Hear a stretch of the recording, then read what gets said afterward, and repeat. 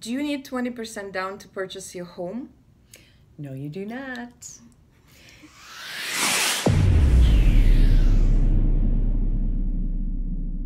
Hello there. This is Natalia with OMG Realty and Susie Butterick. Yes, CMG Financial. Today we're going to talk about different options for the mortgage. And of course, I came over to CMG Financial to interview Susie and talk about different programs that are available. Susie, tell me a little bit about CMG Mortgage, how long you've been in the business. Sure. I've been in the mortgage industry for 26 years, and I've been with CMG Financial for approximately 7 months. They are a national broker, and they have some really unique programs to help buyers get into their home and a lot of different options. Okay, so if I am a client and I come to you and say, like, Susie, what can I do? Like, what do you do first? The first thing I do is I get your information and I try to figure out a plan. I want to get you into a payment that you're comfortable with and the best program that meets your financial situation. So I understand you do like regular programs like conventional mortgages, FHA, VAs. Yes. Everybody does that. Yes, yes. Is there anything unique about CMG Mortgage? CMG has a very exciting first-time homebuyers program. It is called Home Funded. Home Funded is an incredible program for first-time homebuyers. It's a great opportunity if you're graduating from college or maybe you're planning a wedding and, people write checks at weddings or write checks for graduations. And we have a whole department that works with you on your Home Funded campaign, and it allows you to send it out to whoever you want. And for gifts, they can deposit it right into this Home Funded fund so that you can crowdsource to purchase your first home. And it's really incredible because the money is fully seasoned.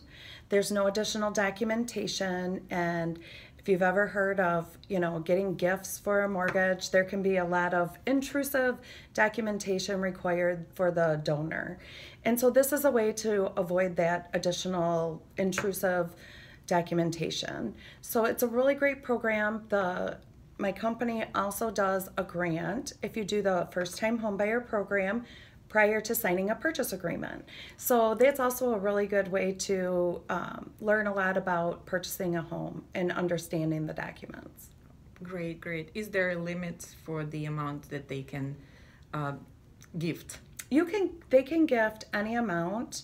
However, any individual gift that's over $7,500 does require documentation. Anything under that $7,500 per person is fully seasoned. So it's great.